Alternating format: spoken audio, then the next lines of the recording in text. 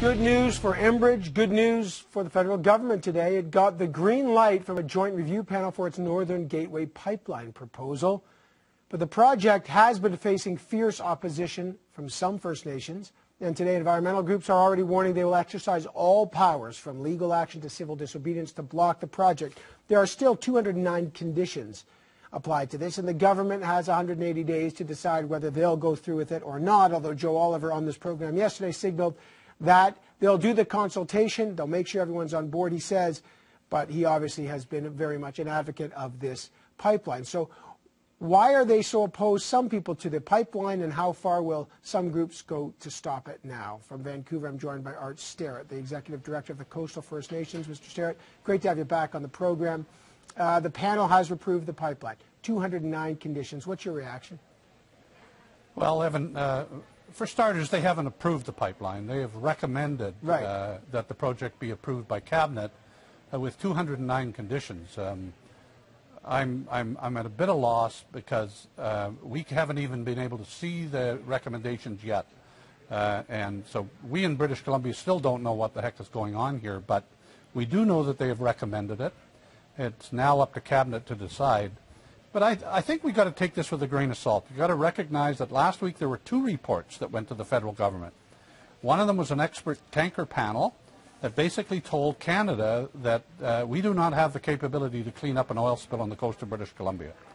And further to that, we had the AFERT report, which told Canada that they are going to have to step back, and develop a relationship with a group of people, First Nations in BC, who have rights and title and have the legal right to bog this process down for decades if they don't develop the relationship. Coastal First Nations and other First Nations in BC are ready to roll up our sleeves and build that relationship with Canada and with British Columbia, but the Northern Gateway project, as we know it, is dead. You think it's dead. Stay with me, Art Sterritt, for a minute. The BC Minister of the Environment, Mary Pollock, is reacting right now. Let me show our audience a bit of that, and I'll come right back to you, Mr. Sterritt. Hang in there. Are a minimum, and certainly with Alberta's backing, I think it's more apparent.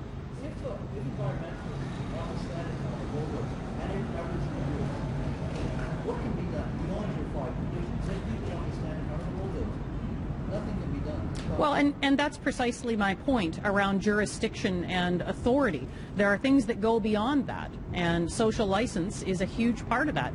The 5 conditions are a minimum to get to social license in British Columbia, but even having said that they are a minimum, they are a fairly steep bar to hit.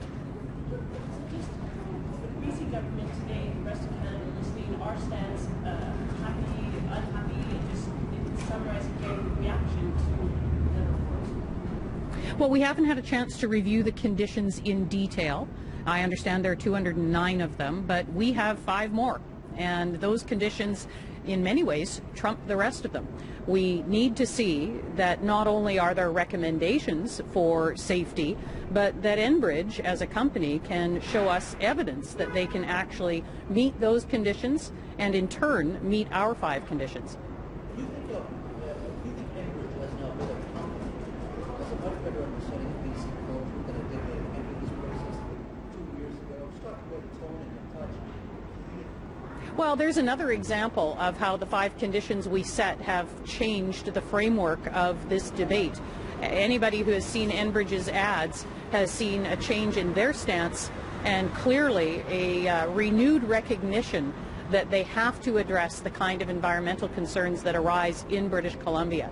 I believe very firmly that that's in large measure because of our pressing of the 5 conditions, that Enbridge itself is now talking about the importance of the environment in their communications. If your 5 conditions are met, ultimately, people still want to stand in front of the arbitrators, still want to take this to court, or to stop this, no matter the cost.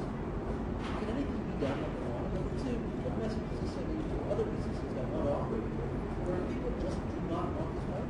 Well, it's one of the reasons that it's so important for the government to stand firmly behind conditions that will bring forward the addressing of the kind of concerns that those groups have.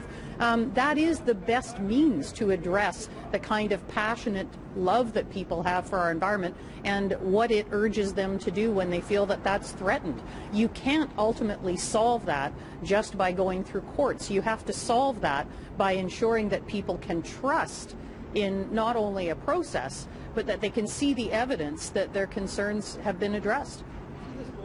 Mary Pollock, the environmental minister in British Columbia, reacting to news that there is going to be a recommendation to approve the Northern Gateway pipeline for the federal government with 209 conditions. Now, you heard her say BC's got these 5 conditions. Those 5 conditions, BC has said to Alberta, no pipeline, they've said to Enbridge in Alberta and the feds, no pipeline unless there is environmental reviews, marine and oil spill response process, land spill prevention, Aboriginal concerns, and then economic benefits to British Columbia. Those are their 5 conditions. Those are on top of the 209 conditions that were applied to this green light given today to the Northern Gateway pipeline, and some of those are going to overlap. I've got Art Sterritt, the Executive Director of the Coastal First Nations, reacting.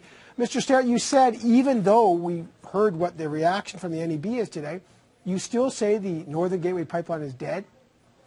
Absolutely, Evan. They have had the opportunity to address a lot of these concerns over an 8-year period. We've been engaged with these people, and we are no further ahead in terms of understanding them or building a relationship than we were 8 or 9 years ago. I think it's time now to put this project to bed, take all of the rhetoric out of it, and First Nations are reaching out to Canada. We're relieved that our Premier and our ministers are in British Columbia are sticking to their guns and their conditions. I firmly believe that they're good conditions, but they need to be met, and they can't be met by Northern Gateway. It's too late. It's over. Well, they say, look, they say the NEB spent a year conducting hearings through BC and Alberta. They said they listened to Aboriginal groups, business leaders. They've said, and this is their case, they've got 199 conditions, now 209 before they'll proceed. The steel will be 20% thicker and 70% of the route will go through the already disturbed lands. I mean, do these go any distance to addressing your concerns? Well, no. Evan, this Northern Gateway project goes right into the heart of the Great Bear Rainforest, right into the heart of the Great Bear Sea.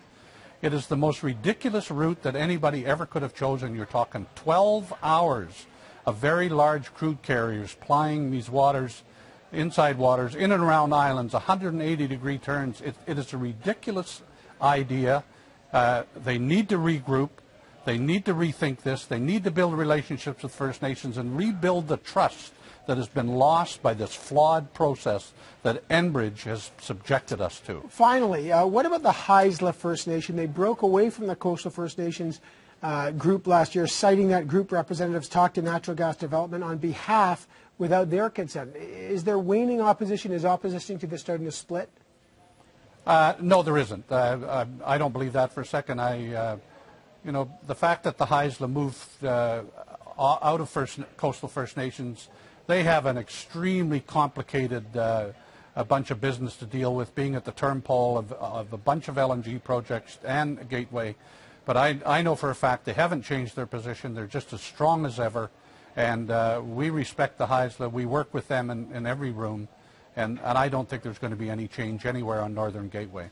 All right, well, it's been recommended for approval. Enbridge is already talking about it, and the government will make its decision. But as Art Sterritt, the Executive Director of the Coastal First Nation, says, opposition is still going to fight this. He says it's still dead in the water.